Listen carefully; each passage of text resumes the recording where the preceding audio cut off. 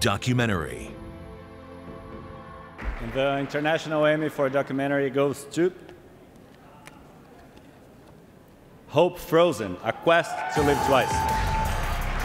Accepting for the program is director and producer Eileen Woodell. Wow, gosh, thank you so much. I never imagined this story about one family in Thailand would resonate around the world. I'd like to thank the Navaratthong family for bravely telling their story, even when it was painful.